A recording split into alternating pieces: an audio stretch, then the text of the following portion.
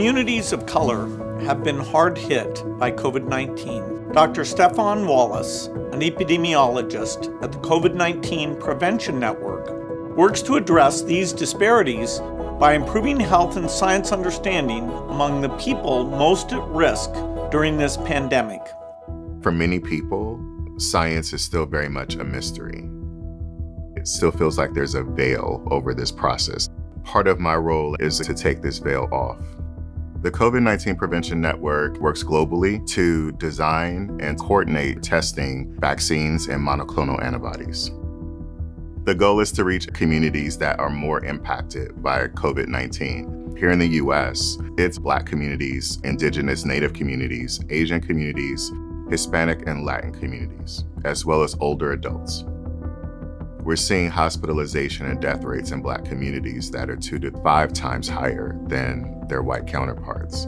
This pain, for many people, it feels unnecessary. There could have been more done to prevent this from happening, but there are lots of factors there. There's a huge wealth gap in this country. People who have lower wage paying jobs don't have the same kinds of benefits that other people might have. They aren't able to work from home, or they may not have adequate childcare. Often I encounter misinformation about COVID-19. The distrust in science and medicine is rooted in day-to-day experiences with systems that routinely show them that their lives don't matter.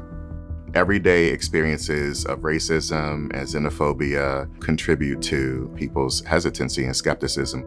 But if they're hesitant, if they're skeptical, this is an opportunity to provide information and to build a relationship. How do we demystify this idea of vaccines, this idea of science? We do it by translating the science and communicating it plainly.